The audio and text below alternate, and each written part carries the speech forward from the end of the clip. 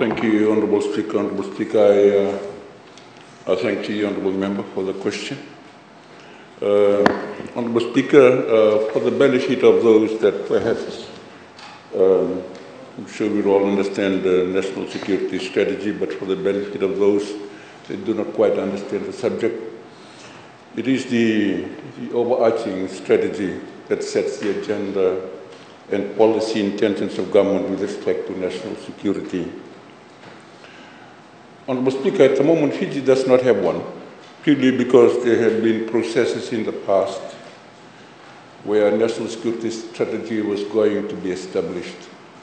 That had gone through certain processes but did not eventually complete process of cabinet to endorse it, and then from which the national security strategy would be derived and everyone works from there.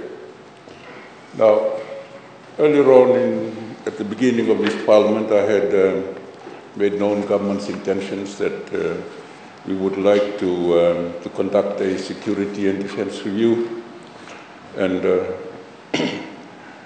outcome of that will also develop the national security strategy, and this has been discussed both with the traditional and non-traditional security areas that affect Fiji generally as a nation. In the past, our national security strategy in the recent past has been led by defense and uniformed personnel. This one that we are going to do is going to be civilian-led and will involve a committee that will lead the process. At the moment, I have a terms of reference that's on my desk that is actually taking shape and is undergoing consultations in terms of what will become the terms of reference that will guide this process at the end. So everyone in Fiji, including our friends from the other side of the house, will have the opportunity to air their views with regards to the defense and security aspects of our nation. Obviously, this is a very interesting subject today. I think in our region,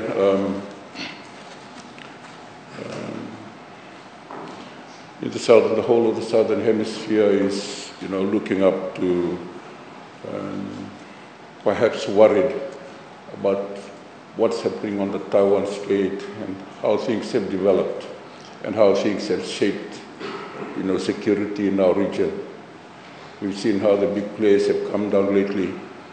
We know how the non-traditional sectors have affected the way that the whole of our national life has been affected in the past. So national security covers not just defense or security in general, it's the area that we know, but covers essentially every other aspect of all of our national life. So we will have the opportunity to do that, and like I said,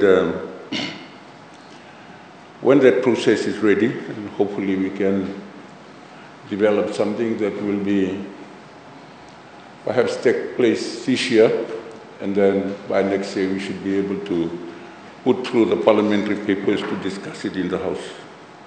Thank you, Honourable Speaker. Thank you, Honourable Minister.